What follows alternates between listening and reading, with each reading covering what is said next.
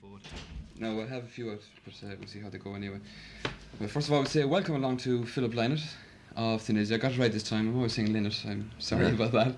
Philip, this is your second solo tour to Ireland. You're welcome back. How come you're back so soon after the summer one? Just for money for the Christmas, you know. It was more so that than anything else. I knew I was coming home for the Christmas, and I had a lot of fun, you know, doing the small gigs in the summer. Yeah. So I just thought it'd be nice to come around and do a few more, you know, just because like Lizzy are going on the road on a world tour next year, so. So we see Lizzy back in action again. Yeah, then. so I just thought it'd be nice to throw in a couple of dates, you know. Great. Well, it's been what, nearly 10 years, no more, I think. Well, about that since you were in Waterford last time. I can remember it was a Silver Spoon out in Tremor. That's the last memory I have. I used to go on my holidays, Tremor. It hasn't changed an awful lot. It's probably a bit more commercial, perhaps, than you realise it. Your second album, of course, the Philip Lynott album, it's changed its name. I seem to remember it being called Fetish Attitude at one stage. Yeah, it was, yeah. Why the change? Any particular reasons? At one stage, because the album was real manic depressive at one stage, you know, and I had this very fatalistic outlook on everything, and I thought this would be a good title. And then there was a delay on the album, and I did a couple of other tracks, and it changed the feel of it. So I couldn't think of a new title to go with the new feel that was off the album. So Philip Lynott was just the handiest. Yeah, yeah. simple, Well, you know? it gets it across. Now, Thin Lizzy are, of course, are on the road, what, 10 years? Am I wrong? Yeah. In around that time. Yeah. Well, how do you see yourself if Thin Lizzy were to split, say, this time next year? Would you still have a solo career, or would you perhaps start up another band? Oh, I don't know, because Or is that one, I don't want Lizzy to break up, but if it did break up, there'd have to be certain circumstances that would cause that. So I wouldn't like to just say, oh yeah, I'd just continue on with a solo career. I'm not really sure whether I'd want to do that, really. I mean, it's okay when I'm doing it for fun, but taking it serious, you know. Because that's another question. When the time happens, I suppose you think about it then. Auto da Fe are a band that have been coming to the fore, at least in the Irish scene, in the last couple of months, and you've produced the two singles, November, and Bad Experience. Yeah, you have Robbie Brennan and Trevor Knight are there with Auto da Fe. Are they with you tonight? Or no, Brian Downey's here tonight. Brian's with you this evening. That's had a bonus for the Lizzy fans, I suppose. I'll get through these questions, Philip, as quickly as I can for you, not to hold you too long. Today's trend in music, I have written down here, your opinion of them, and just your opinion of today's trend in music. Have you any preferences for the music that's hitting the charts? Obviously, you'd like to see your own hitting the charts a bit more often, but the music that's in the top 30 these days. It's wonderful. I don't know. I mean, some of it's, you know. I mean, my favourite is Boy George. No, I like him or her. And there's a lot of good sounds that are coming out. You know, there's still the same old crap, you know, as well. You know, but there is a lot of good sounds in the charts.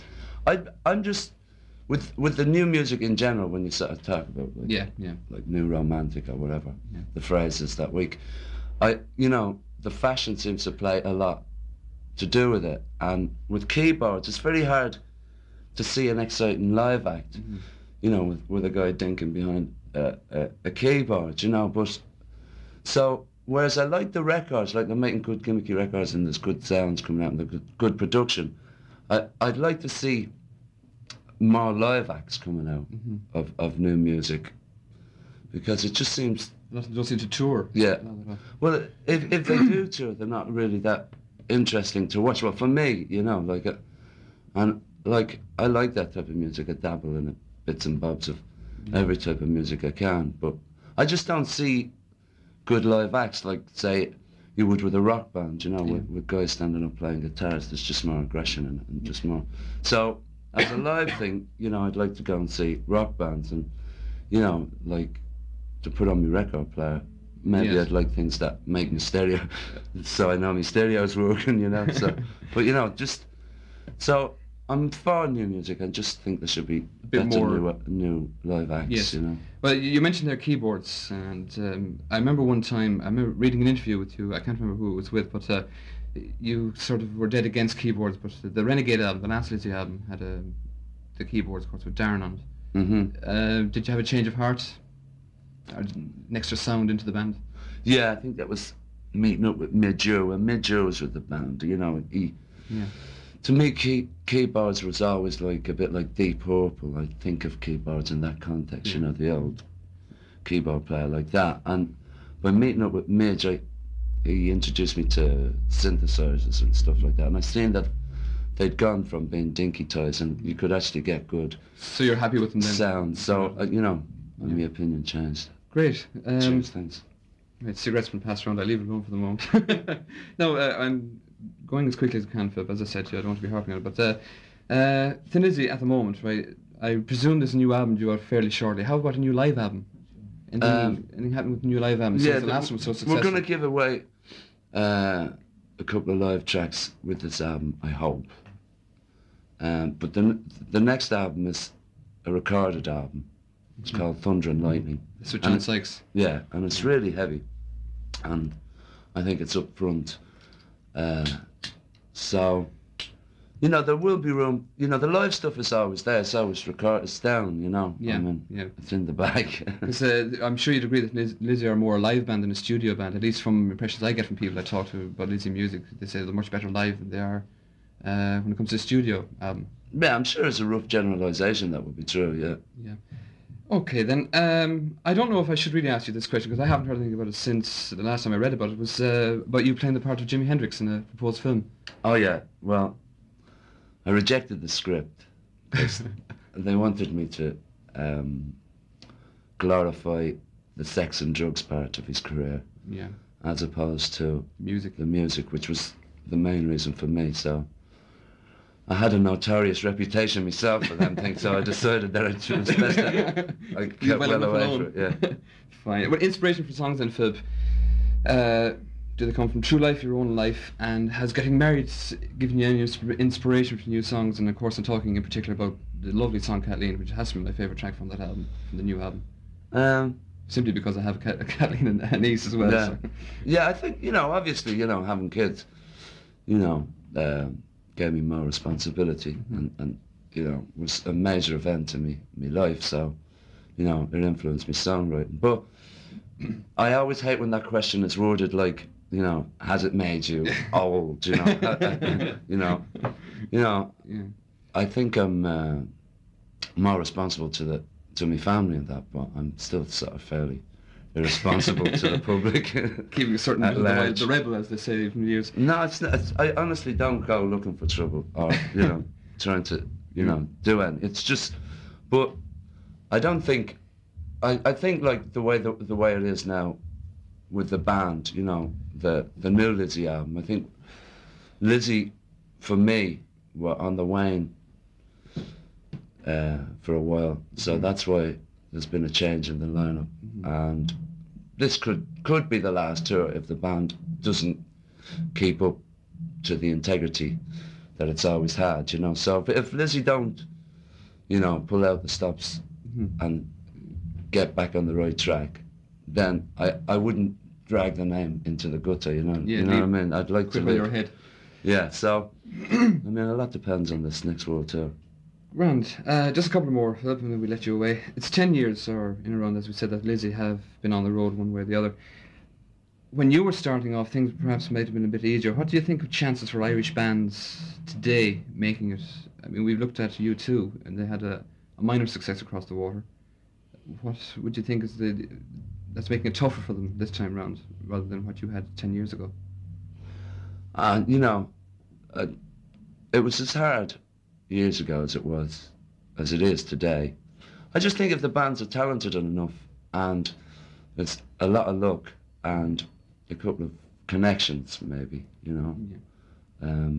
I think Arts of the Fae now are gonna crack just because, you know, I put the record with somebody and he's been getting them a lot of plays. Now, that record was out in August, I think. November, now it's the one I'm talking about, November. I think it might be a hit in January in England. Okay. Now, that was out in August in Ireland. And I think it's a thing about the Irish that we haven't got the perspective to judge ourselves over here. It seems that you have to go away, make it away, come back, exactly the same band, but because you've made it, you know, it's like we leave it to the English to just say who's good and bad of our bands.